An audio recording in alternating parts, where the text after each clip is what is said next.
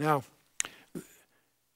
they know that originally, they assume that, they also know the universe started. It began. That's what they, for lack of another term, they call a singularity. And that leads to conjectures of how did it start. And that leads to a collection of speculations called the Big Bang theories.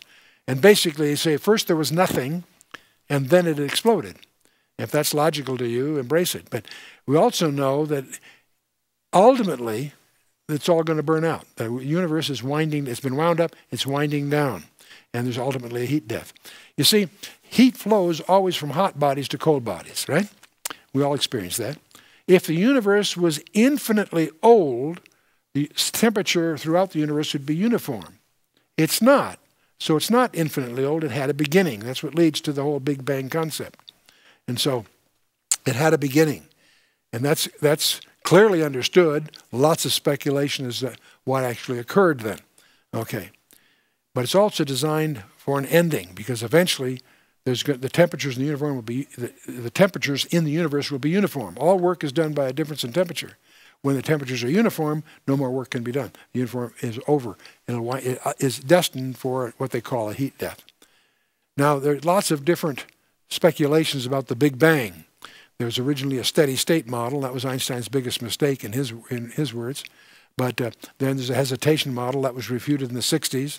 Then they went to an oscillation model. It was expanding, then contracting, it's going back and forth. That's been refuted by the entropy laws and the lack of mass. There's an inflation model that's currently in vogue, except it requires anti-gravity forces that have never been observed. So all these are speculations of various kinds.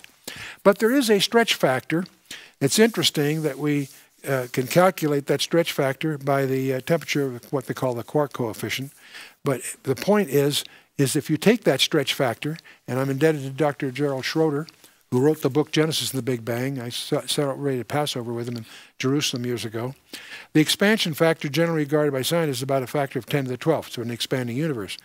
Well, so if you take and they also believe that the universe is about 16 billion years old. Well, if you take that out, you know, that's 6 trillion days. If you divide that, take that times 10 to the 12th days, but divide it by 10 to the 12th, you end up with 6 days. And if you take that as an exponential expansion, then each day 1, day 2, day 3, day 4, day 5, day 6 would be the perspective. This is also tied to the speed of light. We won't get into that here, but those are current conjectures. But I want to deal with this stretch factor in another way, stretching the heavens. I'll talk a little bit about the fabric of space. Is that just a metaphor in the scripture? You know, Job 9:8 says, speaking of God, who alone stretches out the heavens, stretching out the heaven like a tent curtain, to Psalm 104. Isaiah 40, who stretches out the heavens like a curtain and spreads them out like a tent to dwell in. All through the scripture, Job, Psalms, Isaiah, Jeremiah uses these expressions. He has stretched out the heavens. The Lord who stretches out the heavens, Zechariah, and so forth. There are dozens of these allusions all through the scripture, stretching out the heavens. See, most of us have a misconception. We think that space is a vacuum. It's empty. There's nothing there. Not true. The scripture tells us it can be torn, Isaiah 64. It can be worn out like a garment in Psalm 102. It can be shaken. You can shake space, apparently. Hebrews, Haggai, and Isaiah deal with that. It can be burnt up, Peter reminds us in 2 Peter 3. It splits apart like a scroll in Revelation 6. Here's a kicker. In both Hebrews and Isaiah says it rolled up like a mantle or a scroll. Space can be rolled up. We know that today we know that space has properties. There's a zero-point energy. There's permittivity and permeability. Every radio ham knows that because he's got to tune his antenna to the properties of space. And if you take permittivity and permeability, you have an intrinsic impedance of space, and you need to know that for antenna design.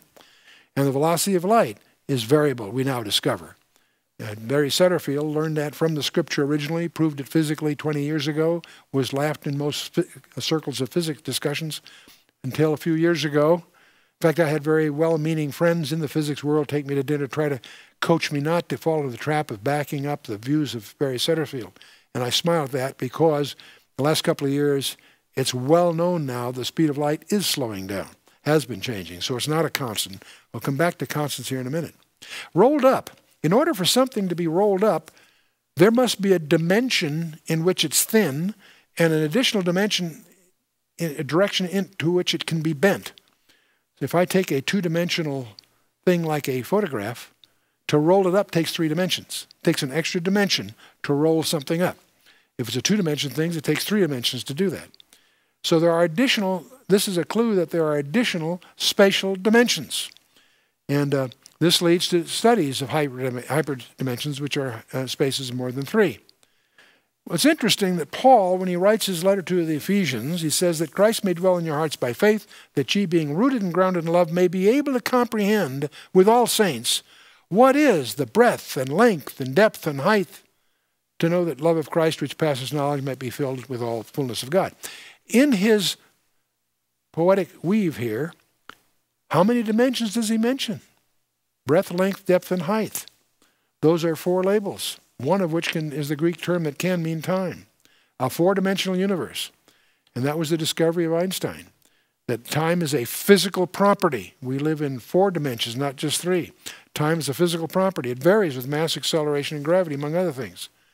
We exist in apparently 3 dimensions, and current thinking in scientific circles is that we live in 10. And I think that we've just gone beyond Euclid.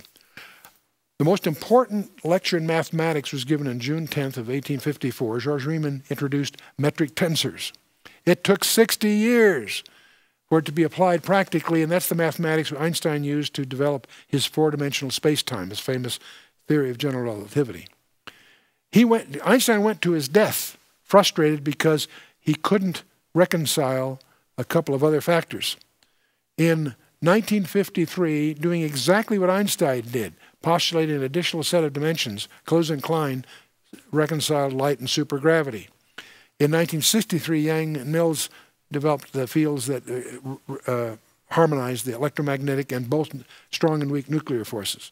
So there's been a progress here of adding dimensions from Einstein's 4 dimensions all the way till 1984, where now the current thinking, since then, various forms, is that we have 10 dimensions. Vibration of superstrings is the current vocabulary to deal in that field. But it's interesting, there was a writer by the name of Nachmanides, a Hebrew sage that lived in the 13th century. And he concluded from studying the book of Genesis that the universe has 10 dimensions. Only 4 of them are knowable, 6 are not knowable. Those are his words. And that, I find that kind of quaint and interesting because particle physicists today believe that we live in 10 dimensions. 4 are directly measurable, 3 spatial plus time. 6 of them are curled in less than 10 to the minus 35 centimeters, which are smaller than the wavelength of light, and therefore discernible only by indirect means. Now, what's fascinating about this is we've spent millions of dollars on atomic accelerators to discover what Nachmanides discovered by doing his homework in the chapter of Genesis. But, so we're talking about infinity on the macro side. Let's look at the other direction here a little bit. Let's look at the smaller side, and let's explore the field of quantum physics. We've been on the largeness side. Let's look at the smaller size. That brings us into the field of quantum physics, or subatomic particles. We're going to study smallness a little bit. And we're going to discover something very strange, that there is a limit to smallness. We realize there's a limit to largeness. The universe is finite. But we are shocked to discover there is a limit to smallness, and that doesn't make any sense to our thinking. The limits to smallness. See, the writer to Hebrews points out, through faith we understand that the worlds were framed by the word of God, so that things which are seen were not made of things which do appear. And the model of the atom, we all made these in school. We take a simplest one. We've talked about a hydrogen atom. We've got a proton as a nucleus, and we've got an electron skirting around that. Now, this is not to scale. The nucleus is in the center. The electron is as envisioned as spinning around it. And this is not to scale. Let's talk a little bit about scale. It turns out that the nucleus is about 10 to the minus 13 centimeters in diameter. The atom itself, in terms of the orbit of the electron, is about 10 to the minus 8 centimeters. It's much larger. By how much larger? By a factor of 10 to the 5th. In other words, to make a model of this to scale, I would have to make the nucleus the size of a pinhead and put the electron away the size of a football field. That's what it would take to make a model to scale. A pinhead in a football field. In other words, it's mostly empty space. But not only, this is just linear. The diameter is a ratio of 100,000 to 1. Well, if I'm going to look at that volumetrically, I've got to take that 10 to the 5th and cube it, length with height. So that means the ratio of that pinhead is 1 to 10 to the 15th. Now that's a number so big you and I can't grasp it. How big is 10 to the 15th? That's the same ratio as 1 second would have to 30 million years. If you go through the arithmetic, you'll discover that's about 10 to the 15th. 1 second to 30 million years. That's the ratio of solidness of a nucleus to an atom. That says if I say that this thing, this podium is solid, and one of you says, no, there's nothing there, you are more correct than I am by saying it's solid. Because there's more nothingness here than there is solid by a factor of 1 second to 30 million years, 10 to the 15th. So why does it feel solid? Because it's an electrical simulation. The atoms, the electrical fields that make up the molecules of the podium and the molecules that make up my hand collide and create the illusion of solidness. But it's an electrical simulation. And let's take a look at that. See, everything is made up of individual quanta, we discover. If I take a line, and I could obviously cut it in half and throw half of that other half away, I have now half that line. I can do the same thing again. Whatever I've got left, I can cut in half, and I can keep doing this, right? You would think at least conceptually I could do that forever. It turns out not to be true. When I get down to 10 to the minus 33 centimeters, I find a very embarrassing discovery. I discover that if I cut that in half, it suddenly is everywhere at the same time. It loses a property that the physicists called locality. It loses locality. They now have been able to prove that every photon in the universe knows what every other photon is doing. They're somehow connected. And that's bizarre. It's so bizarre that Boltzmann, one of the early quantum physics discoverers, committed suicide. He couldn't handle it. He understood the implications of that. There is a Planck length of 10 to 33 centimeters, a Planck time. There is no period of time shorter than 10 to the minus 43 seconds. Everything we know, length, mass, energy, time, are all made up of indivisible units. That's why they call it quanta. They call them quanta, and that's why they call this field of study quantum physics.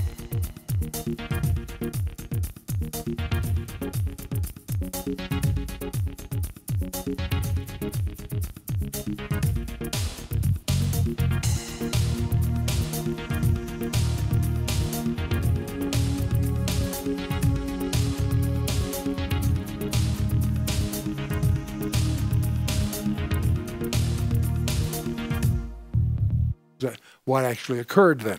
Okay. But it's also designed for an ending, because eventually the temperatures in the universe will be the temperatures in the universe will be uniform. All work is done by a difference in temperature. When the temperatures are uniform, no more work can be done. The uniform is over. It is destined for what they call a heat death. Now, there are lots of different, that leads to a collection of speculations called the Big Bang theories. And basically, they say first there was nothing, and then it exploded.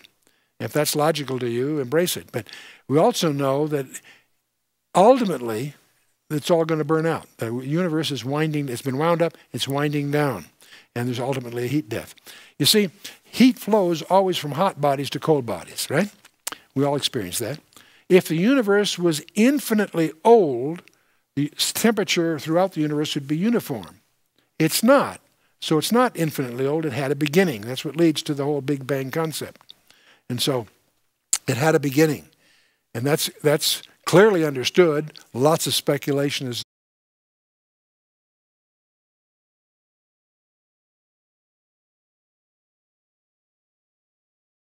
Now,